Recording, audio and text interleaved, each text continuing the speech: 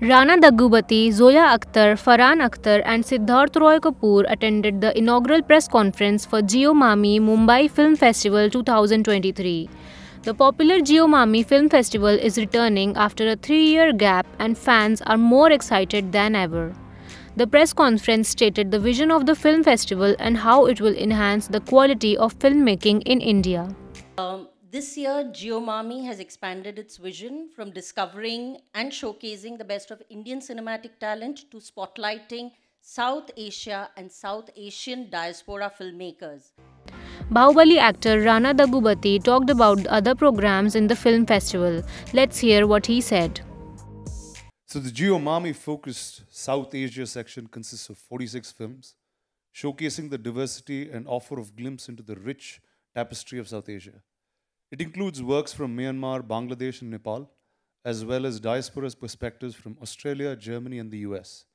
These films, spanning fiction, documentary and hybrid genres, feature more than 20 languages, such as Assamese, Burmese, Farsi, German, Pashto and Konkani. In addition to the first time ever, Jio MAMI has a festival hub which includes filmmakers programs, press center, industry programs, market and a virtual reality setup. Let's hear what Farhan Akhtar said about the various awards that would be handed out at the festival. Some of the key awards that will be given out at the festival this year are the South Asia Competition, Audience Choice and Young Critics Awards, and the Gender Sensitivity Award, International and South Asian Excellence in Cinema Awards. Zoya Akhtar talked about the purpose of the Jio MAMI Film Festival. Let's hear what she said. It offers a panoramic view of the most ambitious and accomplished new films from around the globe.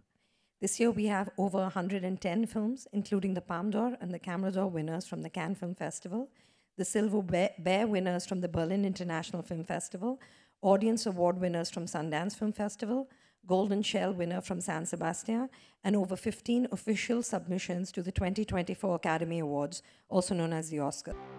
Jio MAMI Mumbai Film Festival, organized by the Mumbai Academy of Moving Image, has brought the best of contemporary world cinema and talent to the city of Mumbai. With its new expanded vision to spotlight South Asian and South Asian diaspora filmmakers, Jio MAMI has become the hub for South Asia, helping to discover and connect emerging talent to the worldwide festival ecosystem.